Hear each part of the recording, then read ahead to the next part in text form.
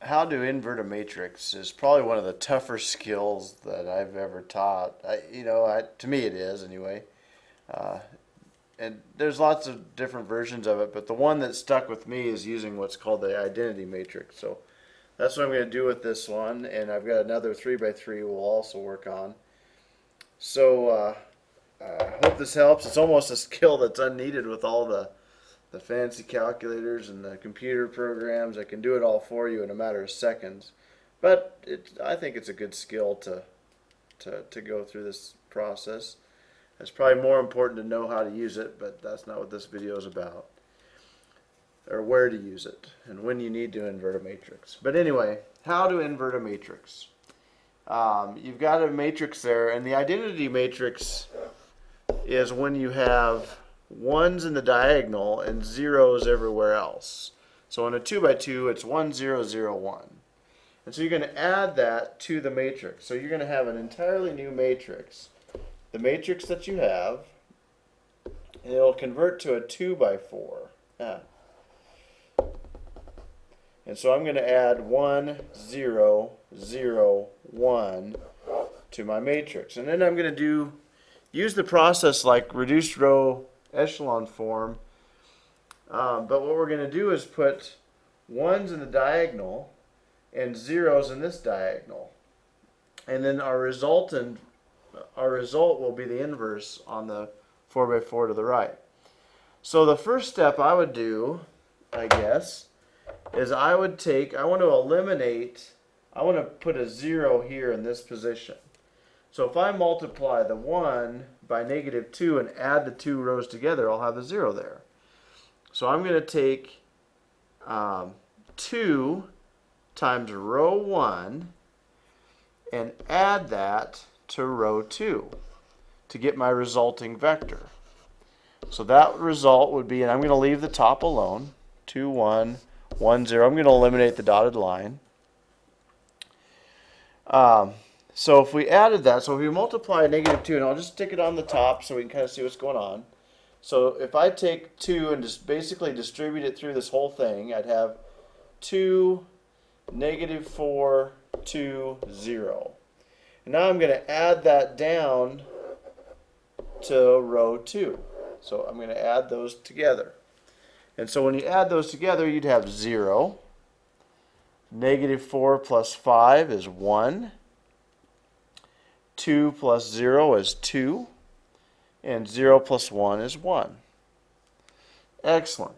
So now I'm going to use that result because now I want a 0 in this position. I've already got the 1 where I want it and this one where I want it. That was kind of a nice little lucky break. But let's go ahead and put a 1 in this position at the top. Right. So to do that, looks like you're going to need to multiply this one here by a +2. So I'm going to take 2 times row 2 and add it to row 1. So let's see what we got here. Let me extend the page. Come on here. Let me move things up a little. Alright, so I'm going to take, kind of moving it back this way. I'm going to take 2 times row 2 and add it to row 1 to get my new row 1 vector. So my bottom vector is okay, 0, 1, 2, 1, and we kind of know exactly what it is. And so if I multiply this bottom by 2 and kind of distribute my 2 through, you'd have 0, 2, 4, 2. Now I'm going to add that to each of the positions in row 1. So 0 plus 1 is 1, 2 plus -2 is 0, 4 plus 1 is 5, and 2 plus 0 is 2. Put my dotted line back in, and this is the inverse of that original matrix. So 5, 2, 2, 1 is the inverse of that original matrix. Okay? So that's a 2 by 2. Well, let's take a look at what happens if it's a 3 by 3. So let's say I have this 3 by 3, and it works the same for every matrix. It just takes more time is all. So 1, 2, negative 1, 2, 6, 1, 3, 6, negative 4. So again, to just save some time, I'll put in the identity matrix here. So the identity matrix would be 1, 0, 0, 0, 1, 0, 0, 0, 1. Ones in the diagonals, zeros everywhere else. So our goal is to do the same here. What's nice is I already have a 1 in this in the correct spot. So that first row is going to probably be okay. So what I'm going to do is I want to eliminate, I want to turn this to a 0 and this to a 0. So I'm going to do two things at once. So to do the second row, turn that to a 0, I'm going to take negative 2 times the first row and add it to the second row. And so I'll do that, let's kind of extend the page here. And let's go ahead and do that. The first row is going to stay the same. So we'd have 1, 2, negative 1, 1, 0, 0.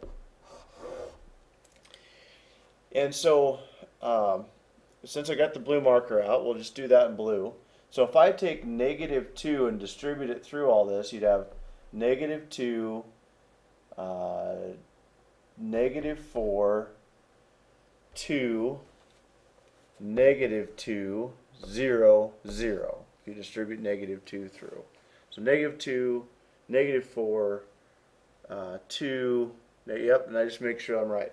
And now we're going to add that to the second row. And when you do that, you'd have 0.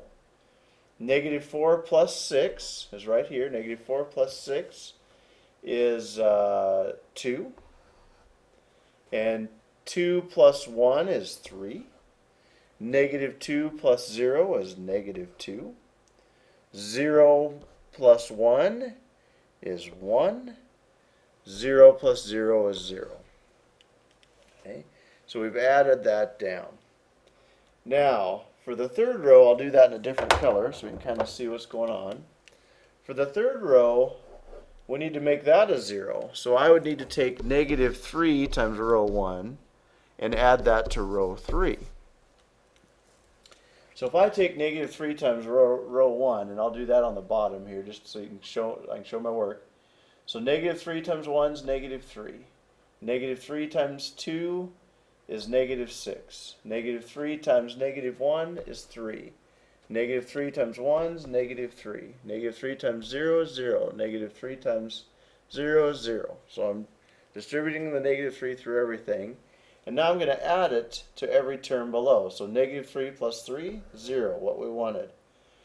Negative 6 plus 6, another 0. That's excellent when that happens. 3 plus negative 4 is negative 1. Negative 3 plus 0 is negative 3. 0 plus 0 is 0.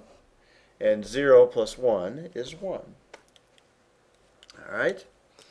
So we've completed one step of this and got a whole bunch of zeros, which was great. That makes it a lot easier when you get a bonus 0 in the mix. So there's our new matrix. So now what we want to do is we want to be careful. Our next goal, I think, and it could be a whole bunch of different things, but I think we need to put a 0 in this position. Well, the only row we have that can do that is row 2. So to get a 0, notice all you'd have to do between these two in order to add them together is change one sign. So I'm going to take a negative 1 times row 2 and add it to row 1 to get that result. So I'm going to leave everything else. Now I'm going to do them one step at a time, because if I go much faster, it'll kind of mess things up. I'll make too many mistakes. So we're just going to do one at a time now. So my bottom row I'm going to leave alone. Not even going to mess with it. -1, -3, 0, 1. And my second row, I'm not going to mess with that either, because all I'm worried about is changing this to a 0. So 0, 2, 3, -2, 1, 0. Now, if I distribute a -1 through this row, you'd have obviously 0, -2, -3, 2, -1, 0. And we're going to add that up above. So -2 plus 2 is 0. And we got a 1 there. I forgot. 0 plus 1 is 1. -2 plus 2 is 0. -3 minus 1 is -4. 2 plus 1 is 3. -1 plus 0 is -1. And 0 plus 0 is 0. Alright, and so now you can just kind of pick them off one at a time. We need zeros in each of 2 spots. So let's make a 0 go here, and let's make a 0 go here in this step. So here we can do it twice, do 2 steps. So I'll do the first one in blue. So we're going to take, notice we've got a -1 in this bottom row. That's a pretty good deal. So we're going to leave that row alone. And so we're going to take, in order to eliminate the 3, we'll do that first. We're going to take a +3 times that row 3 and add it to row 2. Okay? And then for your next step, kind of keep it together, and I'll do it in green. You're going to take the -1 times a -4 to make this a 0. So you'd have -4 times R3 plus R1. Okay, and so now let's go do those. So here we go. Bottom row we're going to leave alone. 0, 0, -1. -3, 0, 1. Okay, and we're going to do this top one first. So we're going to take 3 and distribute it through R3. So that would give me -3. Distributing, you got a 0 here and a 0 here. 3 times 0, 3 times 0.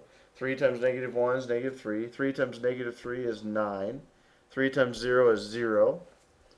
3 times 1 is 3. And we're going to add that to row 2. So 0 plus 0 is 0. 0 plus 2 is 2. That didn't change. That's nice. -3 plus 3 is 0. 9 minus 2 is 7. Let's make sure I'm okay. Yep, 7. 0 plus 1 is 1. 3 plus 0 is 3.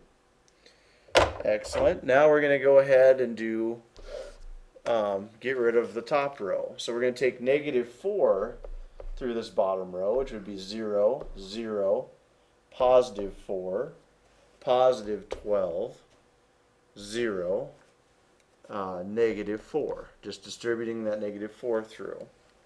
And we're going to add that to row 1. Well, 0 plus 1 is 1. 0 plus 0 is 0. We're not changing any of those. 4 plus a -4 is 0. 12 plus 3, 15. 0 plus a -1 is -1, and -4 plus 0 is -4. Alright, whew, this is getting brutal. But we're almost done, which is exciting. So, finally, the last thing we really need is in row 2 we need a 1 in this position. And in row 3 we need a 1 in that position. Right now it's a -1. So all I'm going to do is to finish this thing out, is to take 1/2 times row 2 and take -1 times row 3. And you don't add them or anything. You just multiply that through. Distribute, kind of like distributing it through. So you'd have 1, 0, 0, 15, -1, -4, 0. Now, I'm taking a half and distributing it through. So half times 0 is 0. A half times 2 is the 1 we need. A half times 0 is 0. But you got to keep going. A half times 7 is 7 halves. I'm okay with that. A half times 1 is a half. A half times 3 is 3 halves. So we got a little bit of fractions to deal with. The bottom row went a little too far down. We need to multiply by -1, which is just going to distribute the sign through. So that's 0 and 0 doesn't change. That'd become +1, +3, 0, and -1. And so now we have the identity matrix on the left and our inverse of our matrix on the right. And so the inverse of our matrix is 15, -1, -4, 7 halves, 1 half, 3 halves, and then 3, 0, and -1. And so if you were really good and really wanted to make sure you had it all correct and all your T's crossed and I's dotted, is you'd multiply that to your original matrix and see if you get the identity matrix. See if you get 1, 0, 0, 0, 1, 0, 0, 0, 1. If you do that, you've done it correctly. I'm not going to go through. It's already a 17-minute video. That is plenty. So, best of luck. It is possible that I made a mistake in this, and I'm almost sure I have. Looking at it. Dang it. I found it. There is a mistake. This one right here should have been a -11 halves. So I'm still going to publish it, because these are the mistakes you're going to make. So you could go back through. I'll pause it and go find my mistake, so you don't have to watch me looking for it. Alright, so I found my mistake. So if you go back through here, I'll go back up to where I'll show you where I made it. And you probably caught it while you're watching the video. I don't know, but right here, 3 times -3 is -9. -9 plus -2 is -11. So this 7 should have been -11. And there's the dreaded error. So now my resultant vector, and so had I not had the answer book just sitting right next to me to check to see where I had that mistake made, I wouldn't have caught it without multiplying them out. But that's the beauty of math. You could actually multiply those, and if you get the identity matrix, you'd have done it correctly. Of course, you'd have to multiply right without making any mistakes. So as you can see, this is pretty cumbersome, which is why it is really awesome that we have all these gadgets that can do this for you in a matter of seconds, as long as you type it in correctly. Best of luck on this, and see you next time.